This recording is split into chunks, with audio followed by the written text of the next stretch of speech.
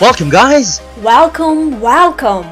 You are listening to Ricky and Vicky's English Chatterbox! Who are hosting from different parts of our beautiful planet, Philippines. And Russia! Ricky, a native speaker. And an English enthusiast, Vicky, are going to dispel your doubts about English. Make yourself comfortable. We're about to launch a rocket. Hello, hi guys. So today we're going to talk about modal verbs, right, Vicky? Yeah, the topic of our today's podcast is modal verbs. Oh, guys, I was thinking about this question. Should we memorize the meaning of each modal verb? Because, Ricky, there are tons and tons of grammar books, and sometimes it's so confusing which one to use. Which is which? What to choose? What can you tell? Well, for one, they're actually similar. Must, have, should, ought to, gotta, in everyday language. But it differs when it comes to its formality. It's so difficult to comprehend what you're pointing out. Let's take a look at some specific sentences, yes?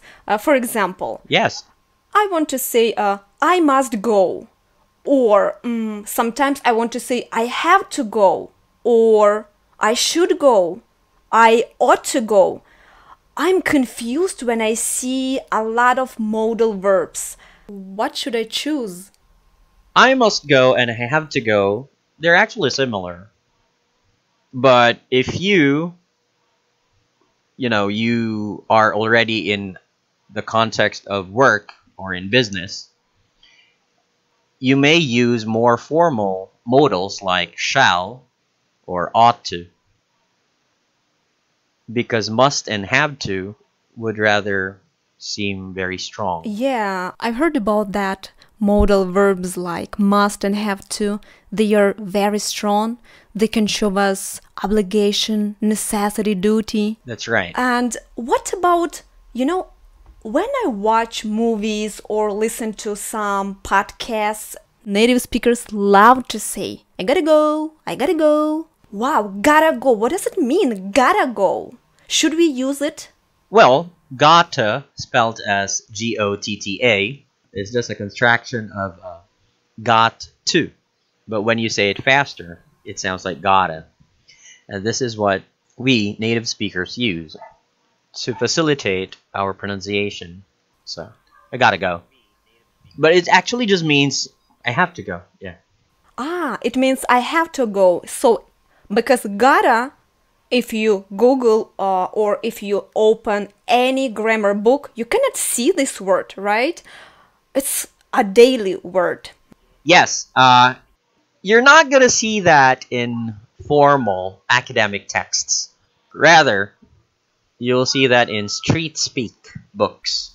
I see. So from now on, when I write to someone, I'm not allowed to say gotta.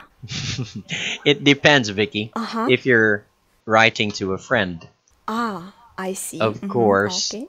you should not use gotta if you're writing to somebody who is in authority. I keep that in mind, of course. And basic rules are enough, guys, to know how to use modal verbs. Memorization is actually one of the keys if you're studying a new language.